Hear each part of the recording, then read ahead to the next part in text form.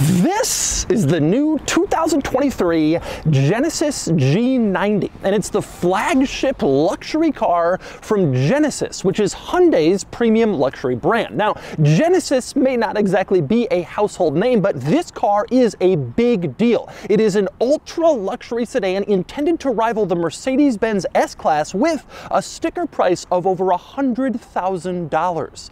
And today, I'm going to review it and show you all of its quirks and features. Before I get started, be sure to check out Cars and Bids, which is my enthusiast car auction website for cool cars from the modern era with free listings. You can list your cool car for free and auction it on Cars and Bids. And we've had some great sales recently, including this Rivian R1S, the new Rivian SUV, sold for over $130,000. This fantastic Shelby GT350R sold for over $77,000, and this wonderful Audi RS5 sold for just over $55,000. If you're looking to buy or sell a cool enthusiast car from the modern era, the 1980s and up, Cars and Bids is the place to do it. You can buy or sell cool cars and list your car for free on Cars and Bids.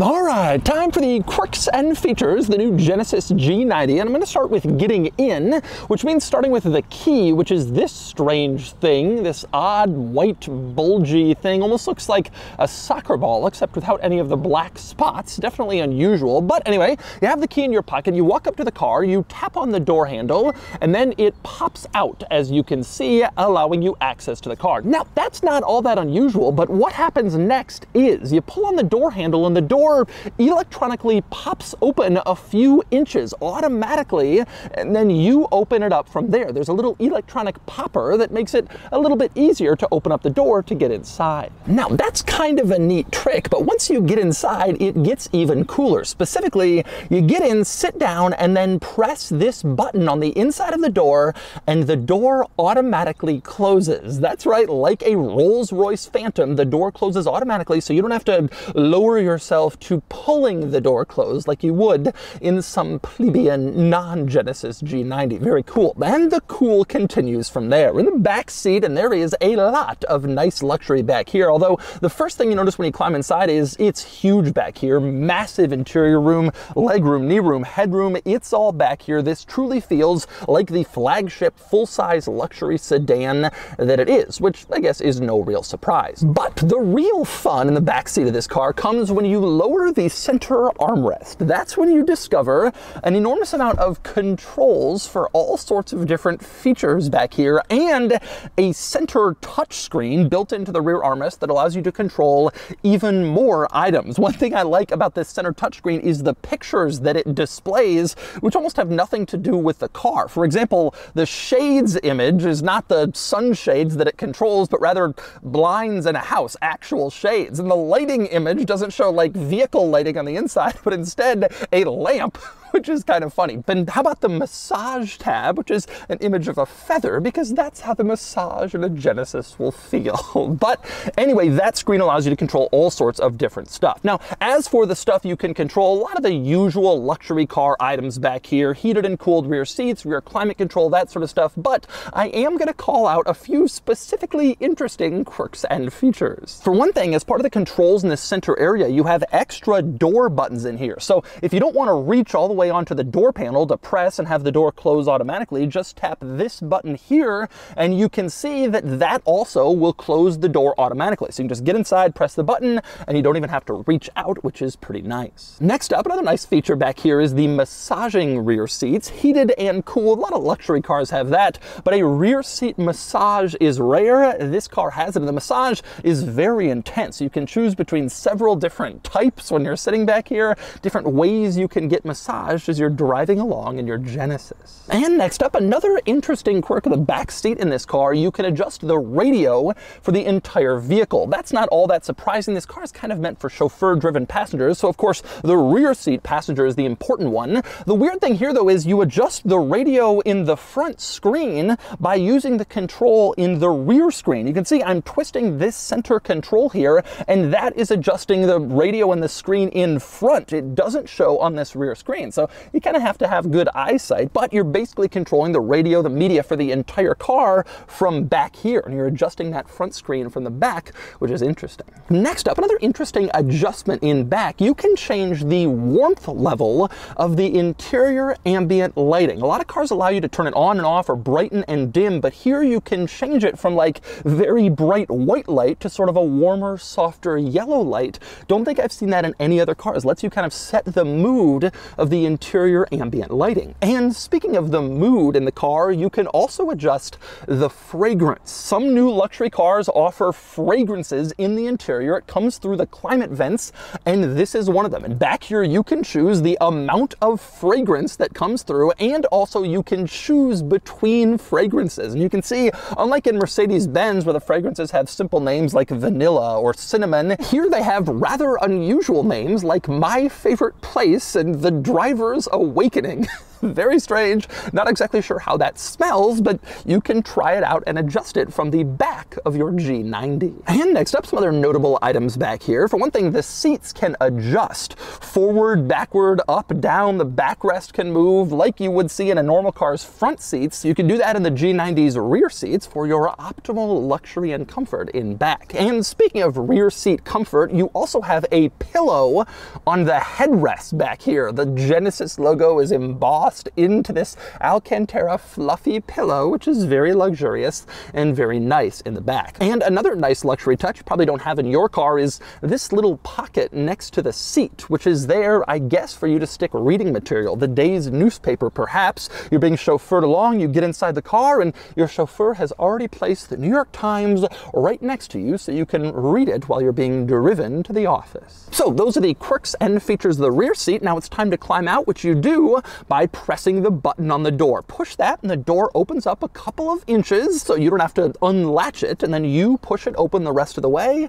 and climb right out. Very luxurious. And next up, we move up front of the G90, where you will once again find all of the same door tricks you had in back, meaning you climb inside and you press this little button here in the center console, push it, and the door automatically closes. You can do that on both driver and passenger side, automatic closing doors, which is a pretty cool luxury touch. But anyway, once you've closed the doors, you take a second to look around and you'll notice this interior is very, very beautiful. High quality materials everywhere, very nice stuff, very nice design, really a gorgeous luxury car interior. It fits a flagship luxury sedan, and it's certainly on par with rivals like the Mercedes S-Class, the BMW 7 Series, etc. Although, frankly, it should be on par with those rivals because now pricing is on par with those rivals. Check this out. The new redesigned 2023 Genesis G90 now starts around $90,000, which is a $15,000 increase over last year's outgoing Genesis, and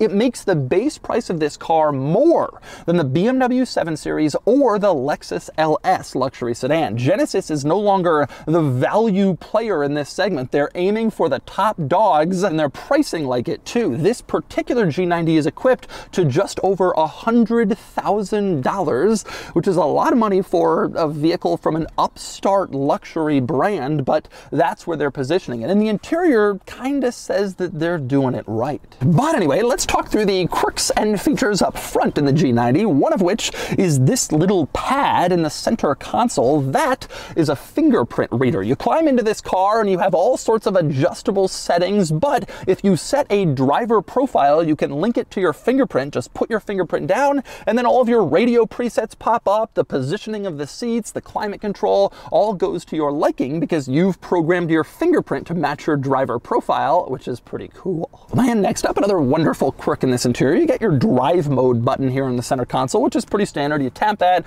you get eco, sport, comfort, all that stuff. But if you hold down the drive mode button, you enter chauffeur mode, which is a drive mode I haven't really seen before. That, according to Genesis, is specifically designed to tailor the suspension to make it comfortable for rear passengers in particular. So you turn that on if you're chauffeuring someone and you want to drive them in optimal comfort. And speaking of comfort, another interesting item in the G90 is a feature called the Mood Curator. You can find this in the infotainment system and allows you to select which mood you want while you're driving along. And you can choose between vitality, delight, care, and comfort. If you select any one of these moods, the car will then change all sorts of different systems at once to optimize for that mood. So it'll change the heated seats, the climate control, the music you're playing, the positioning of the sunroof shade, all that stuff at once to make it as closest to that mood as it can possibly get you in. Very interesting. Anyway, comfort is obviously a big emphasis here, and there's a lot more to talk about, including front massaging seats. In addition to the back, you can choose between various different massage programs that have a nice massage from your G90 while you're driving along. And front passengers can also control the fragrance in this car. You can see a simple control is here in the climate control screen. You just tap on the little fragrance icon to adjust the amount of fragrance that's coming out, so your interior can smell as comfortable as it feels. But anyway, next up, speaking of screens in this car, I should talk about the technology. The infotainment system, the infotainment screen in the center, is excellent. You can use it as a touchscreen where it's very responsive, or you can control it with this center controller where it's also responsive and easy to figure out. Very intuitive, excellent touchscreen system. I only wish that the home screen was a little bit better. It's sort of esoteric and artsy, and I wish it had more info like most cars' home screens do, but that's my only real complaint about the center infotainment screen. Now, you also have a large screen directly in front of you, the gauge cluster screen, which is fine, but I wouldn't say great. It shows a lot of good information, but I wish it had more configurability. The only thing you can really change in this gauge cluster screen is this little box over on the right. And although you can adjust this to show exactly what you want to see, it's the only adjustment you can make. So stuff is competing. If you want to see navigation, you can't also see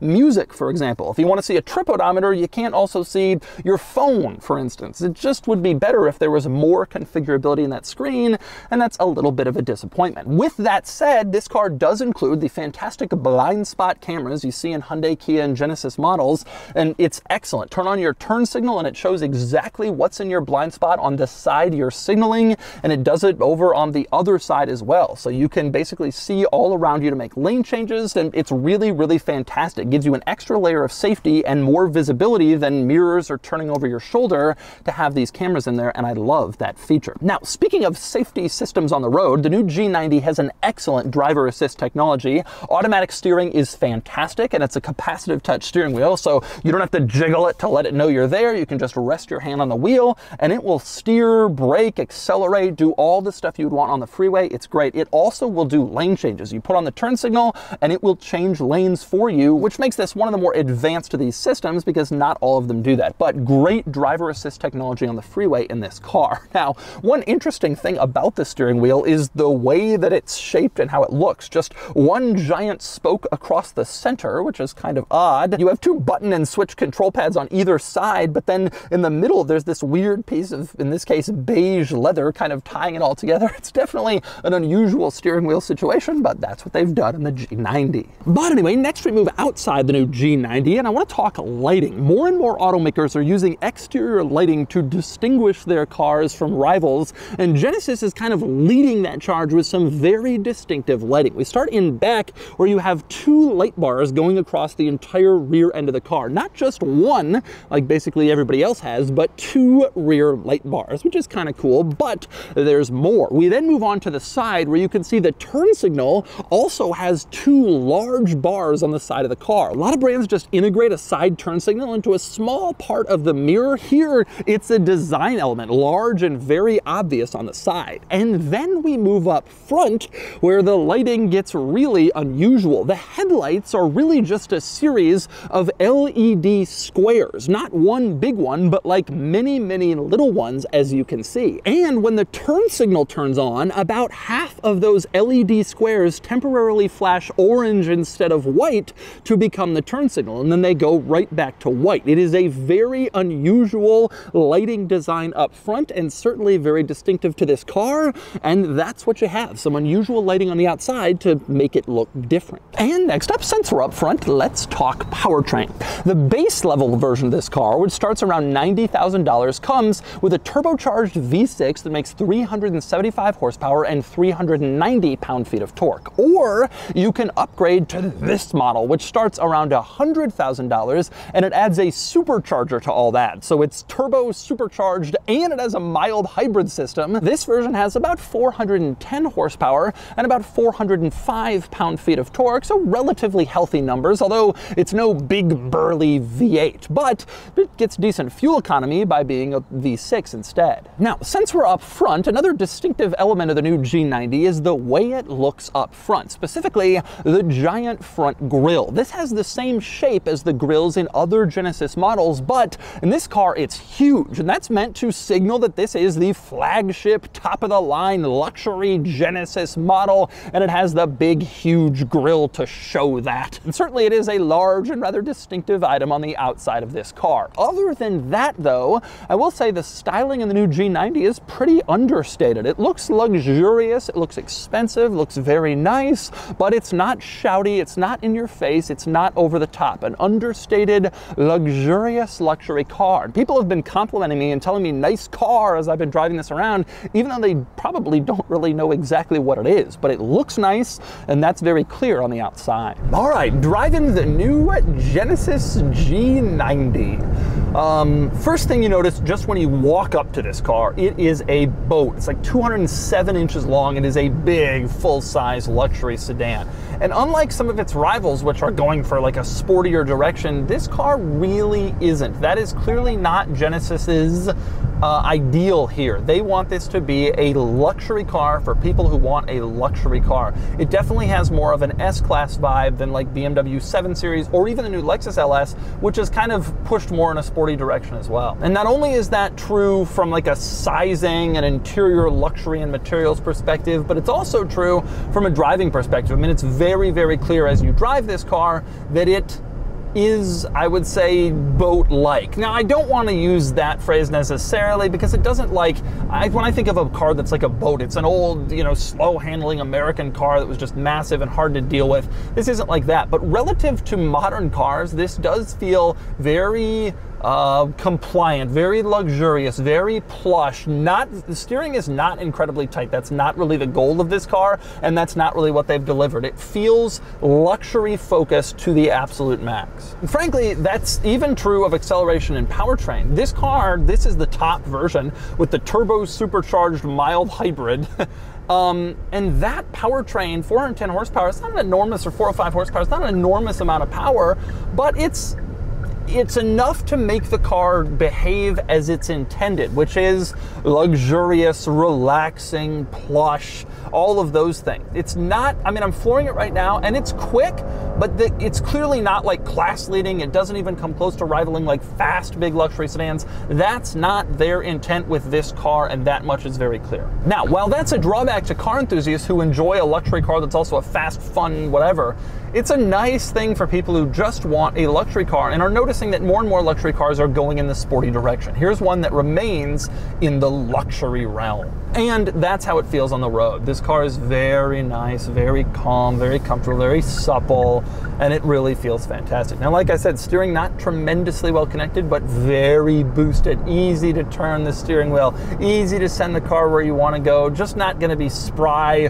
or daring when you change directions. That's not what this car is about. It's nice, supple, relaxing cruiser, relaxing climate control, excellent seats. I mean, everything about this car is tuned for luxury comfort. That's the main goal here. Now, as it relates to other luxury sedans, it's an interesting question. Lexus LS, BMW 7 Series, Mercedes S-Class, Audi A8, those are its big rivals. And this segment is kind of shrinking. And I find it interesting that Genesis keeps pushing so hard on this segment, considering that flagship cars these days are more and more becoming SUVs, like the Range Rover, the G-Wagon, vehicles like that. But Genesis wants to have a true player in the luxury sedan world. How does it stack up? It's up there. I mean, I think it feels every bit as nice as the latest Lexus LS. I think it feels like the BMW 7 Series, every bit as nice as that. I don't think it's quite on par with the 7 Series in terms of the way that it rides, the way the doors sound when they shut, the way it looks, and of course brand name. I don't think it's quite there, but it's really on that level, and it really does feel like a true, relaxing, full-size flagship luxury sedan. Now, the interesting thing is it's priced like one. This car used to be the bargain of this segment. Well, now it's priced actually pretty competitive with rivals, not undercutting them. And the result is it delivers in every way except the brand. And I think that obviously that's where this car is going to have its real struggles, is that people are going to have a tough time paying $100,000 for a largely unknown Genesis brand. And that's what we have here. As a car, this does a great job delivering just about everything you might want, but people in this segment want something that shows off, that's kind of loud, and hey, I got an S-Class, and this isn't that. So it delivers the goods without the brand name, but it's quite impressive and quite nice in here. And so that's the new 2023 Genesis G90. This may not have the name recognition of a Mercedes S-Class or a BMW 7 Series, but it is a serious luxury sedan with some serious luxury features. And now it's time to give the new Genesis G90 a DOUGSCORE. And the DOUGSCORE is here, 61 out of 100. The new G90 beats out the old one, but it doesn't outshine its major competitors, the BMW 7 Series, the new S-Class, the new Lexus LS. It's not because of a fault with the car itself, as the G90 is wonderful, a great luxury sedan with great tech and a nice driving experience. The problem is more about pricing, as this is now priced like a BMW or a Lexus, despite being a Genesis. It's a tough sell in a segment that's heavily brand focused, and I think that limits the G90's appeal, even though it's so nice.